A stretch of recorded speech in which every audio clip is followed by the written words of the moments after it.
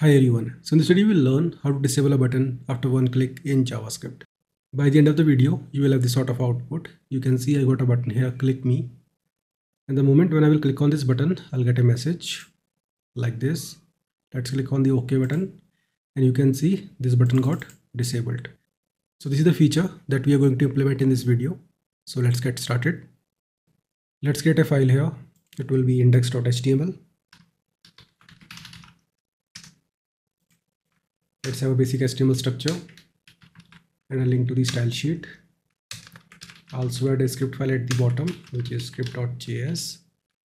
We only need one button here. Text will be click me. Save it. Let's create a style sheet here. Style.css. Select the button element. Display will be block. Margin will be 0 and auto. Padding will be 10 pixel and 20 pixel. Border will be none. Border radius will be 20 pixels. Background color will be green. Font color will be white. Font weight will be bold. And cursor will be pointer. So in case the button is disabled, I would like to apply some styles. For that, I need to make use of this disabled pseudo class here like this. So in case the button is disabled, I want to make the background color gray. Also the cursor will be not allowed like this. Save it. Let's open this file in the browser to see the output. Perfect. Now let's work on the script file.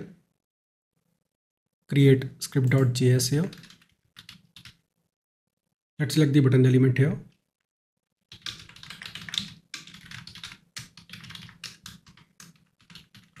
Now add a click event listener to it.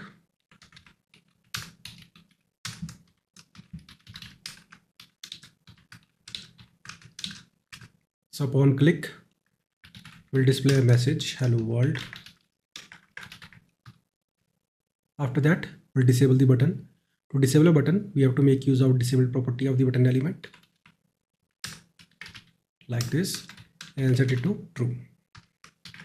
That's it. Now just save it and go to browser. Click on this button and you can see now the button is disabled. I hope you got the point how it actually works. See you in the next video. Have a nice day.